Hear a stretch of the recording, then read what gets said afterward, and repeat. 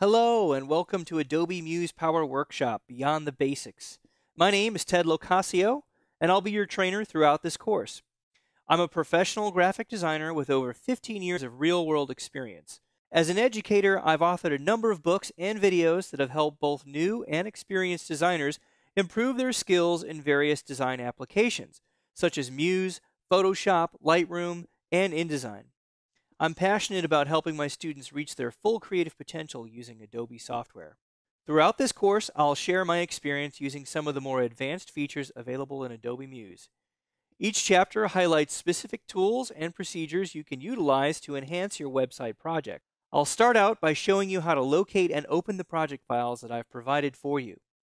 In the later chapters, I'll show you how to utilize advanced content features such as inserting active rollover state images, pinning a graphic to the browser, and adding a favicon image.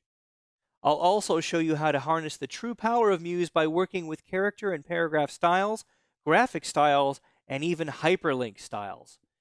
In the later chapters, I'll explain how to include contact forms, work with slideshow widgets, and embed arbitrary HTML from third-party sites such as YouTube and Google Maps. I hope these lessons help you improve your web design skills and take your website projects to an entirely new level of creativity. For information about my latest book, Muse on Demand, as well as my other design software training products, please visit my website at tedlocascio.com.